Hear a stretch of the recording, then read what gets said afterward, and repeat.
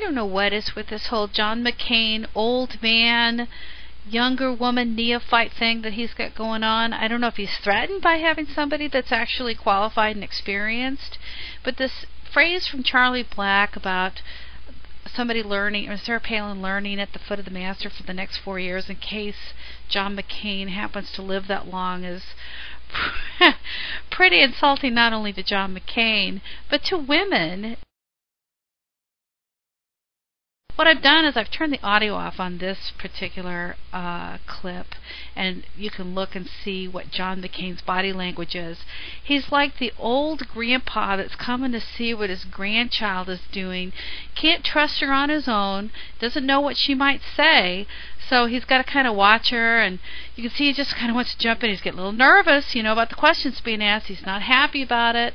He feels that he needs to be the protector because she can't handle this interview on her own.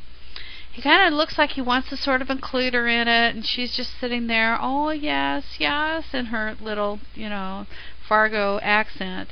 And he's the one that's doing the talking and taking over because he's the experienced one that needs to make sure that he does the talking for the neophyte. At one point he actually insults Palin-Couric in this, but it's interesting to watch his body language. Notice that she doesn't appear to be just totally thrilled about it, or maybe she's a little bit scared of him.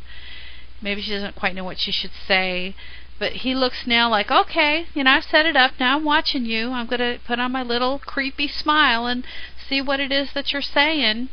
Okay, that's very good, thumbs up, you're doing the right thing. Palin-Couric goes back and asks her another question about the guy that asked the comment in the line, and points out the fact that that was not gotcha journalism. It was actually a guy that was there. Notice that McCain had his little nod of approval. You're saying the right thing. Thank goodness you're doing what you should be doing. She has done an incredible job, and I'm so proud of the work that she's doing. Thank you.